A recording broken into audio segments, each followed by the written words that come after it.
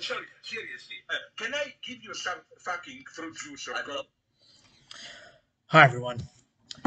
I may not have any fruit juice, but I have a wonderful lecture for you on the brilliant theorist Slavoj Žižek.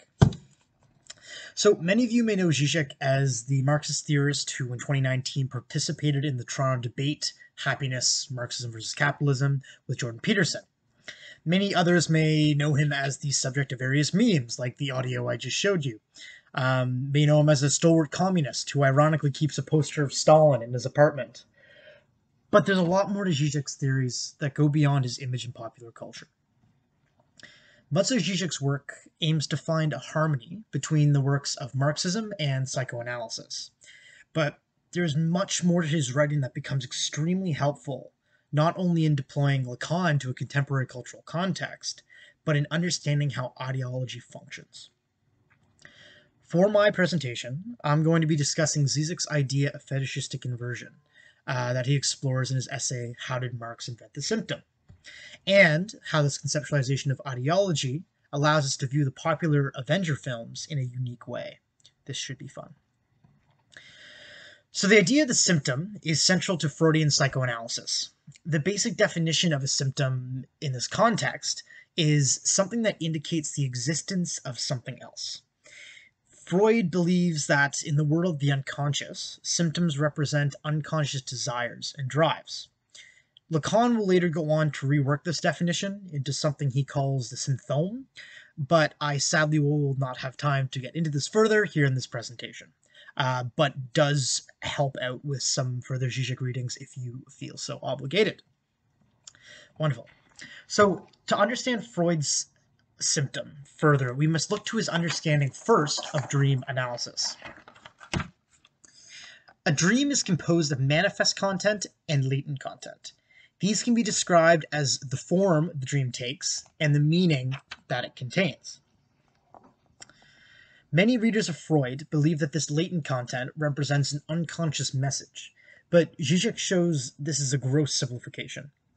The latent content is connected to unconscious content, but it is usually conscious to the subject, often pushed aside due to its unfavorable nature, but still accessible to the subject. For example, as some unfavorable things, this can be a fear of abandonment, a sense of guilt or for a loved one's passing, or a feeling of sexual inadequacy. Since these issues can't be articulated, these particular ones can be articulated in language, they do not belong to unconscious processes because of this. However, Freud believed that the latent content of a dream still contains a shortcut to unconscious happenings. This shortcut, which we will see, is what we call symptoms. I'll get to this diagram further, but it kind of helps us understand this as we go along. The very nature of the symptom is that it is non-articulable, as it is unconscious. If we could articulate it, it would belong to language, the symbolic, as Lacan would say, and would be something more resembling the latent content that we see in the dream analysis. Not fun to deal with, but not unconscious either. The role of the psychoanalyst, then, becomes exploring the shortcuts in the latent content that have attached to this symptom and attempting to work through it through talk therapy. The symptom, then, which we see down here in this unconscious kind of dot I have around, is something that must remain unconscious. These are the very conditions of its existence. In this strange way, the symptom is both the abject cause of its existence, but also the means for its own negation. This will be explored further, but keep that idea in mind, that idea of being its own abject existence, but also being its negation. But simplifying and going back to my dream analysis example, how does this relate back to the manifest content in our circle here and the latent content of dreams? Well, Freud, Lacan, and Žižek believe that it is the symptom, Freud's unconscious desire, and we can see there, that articulates the content of a phenomenon into its form. That without this symptom, the relationship between the latent content, and the form would cease to exist. So we can simplify this even more from our previous terms of manifest, latent, and unconscious desires. And here we have it. Taking from Marx and Freud, Žižek writes that a form must have a content, a meaning. Otherwise, would be totally random, chaotic, and not be of interest or importance to us. These are central to both Marxism and psychoanalytic theory.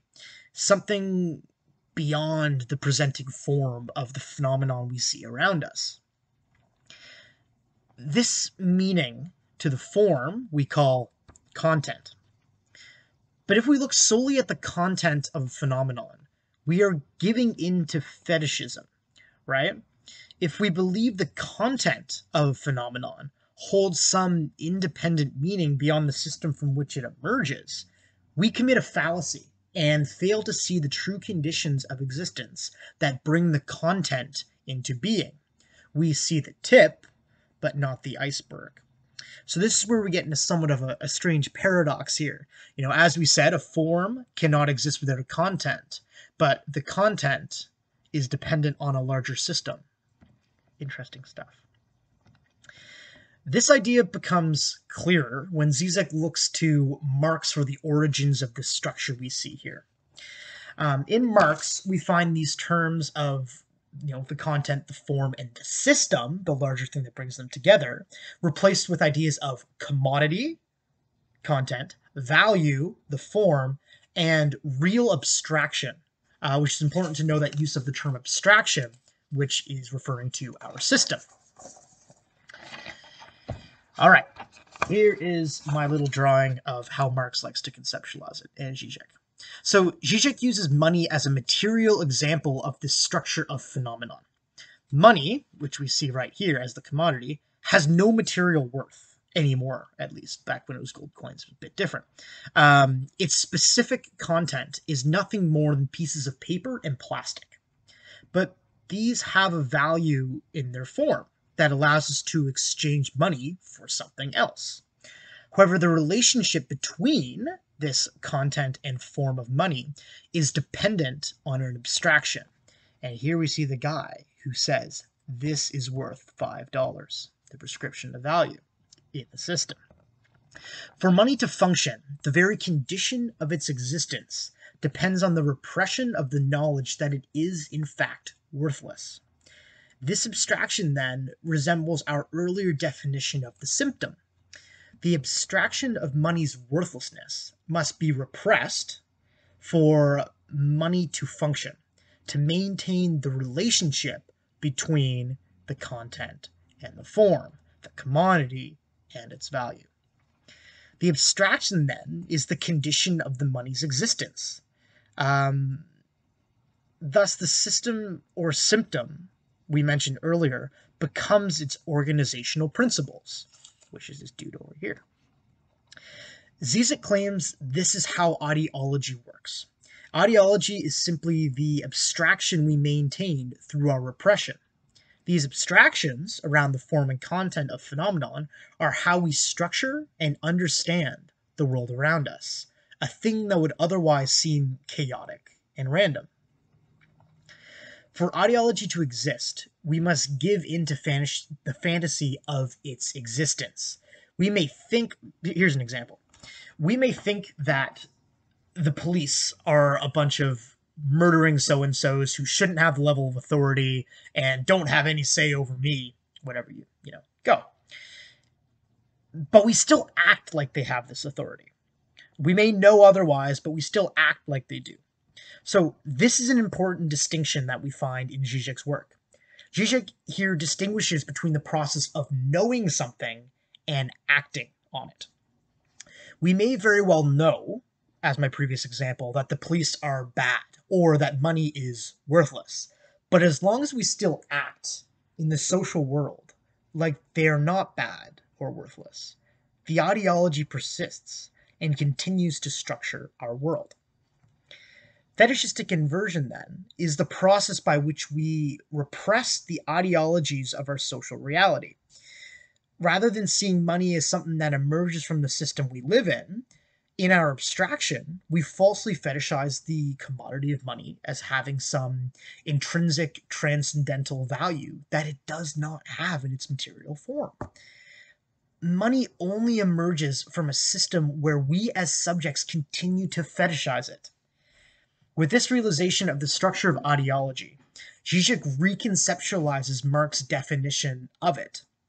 Marx wrote, in regards to ideology, that the subjects participating in ideology, they do not know it, but they are doing it.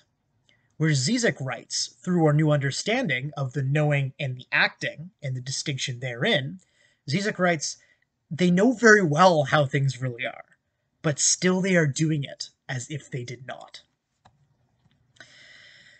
So, as theorists tend to do, Žižek complicates this a bit more, and this kind of ties back to his desire to unify the writing of Marx and the writing of psychoanalysts, specifically Lacan. So here we go, this new diamond structure. Žižek traces the workings of ideology back to the subject. As we saw, it is the acting of the subject that creates ideology, the doing. So in this diagram, we go from the content and expand it into the form, which is held together in the largest point by the system from which they emerge. But then the system is narrowed to the subject, us, living in it. And the subject, naturally, is then simplified to the center of the unconscious.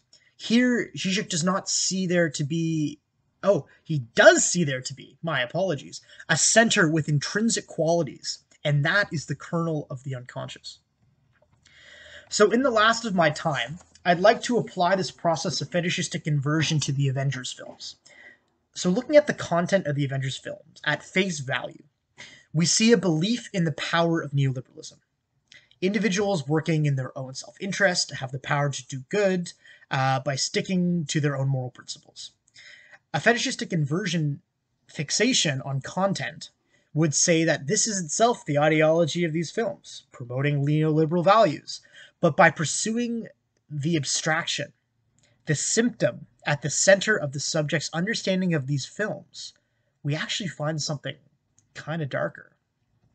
So, okay, hypothetical time. You decide to go see a Marvel movie. You want some feel-good, sticking it to the bad guy content. You get your popcorn, you sit in the theater, and the movie begins. You watch the big screen in silence, maybe even forget you are there. Totally.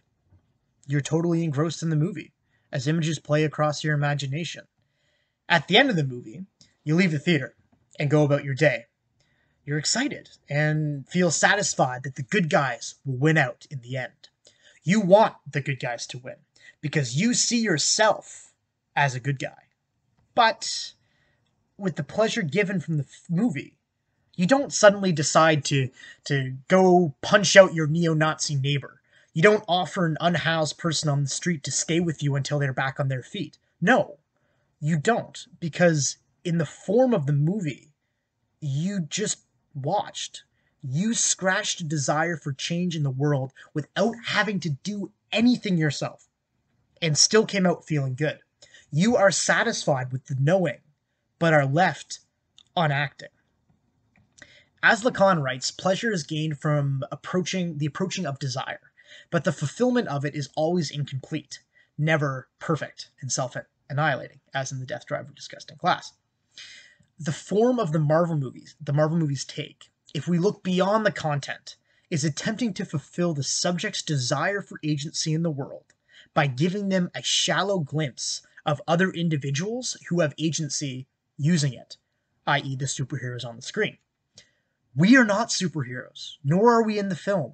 We are just sitting in a movie theater munching on popcorn, separated from the doing entirely. We can never reconcile the separation between us and the other. Our desire for agency in the world around us persists, but by going to watch these superhero movies, we are momentarily satisfied through completing a fetishistic inversion ourselves, an inversion that keeps away feelings of inadequacy. We push our desire for agency into the content of the films, instead of recognizing this desire as something that emerges from the kernel of our own unconscious. We can look to the content of the films and feel enjoyment from having witnessed the heroes save the world, and believe that we just simply love superhero movies because we love superhero movies. But what is left out, and what we see through this fetishistic inversion, is that the enjoyment is predicated on the perpetual inaction and lack of agency the individual possesses in their own life. If we were to recognize that it is us who are lacking, who need to get to action, we would no longer need these films. We would be the heroes, and our desire for the change or agency would be satisfied in our own lives. However, this is not the case, and by continuing to see these movies, we create the very conditions, through the repression of self, of our own inaction and futility. Thank you for listening.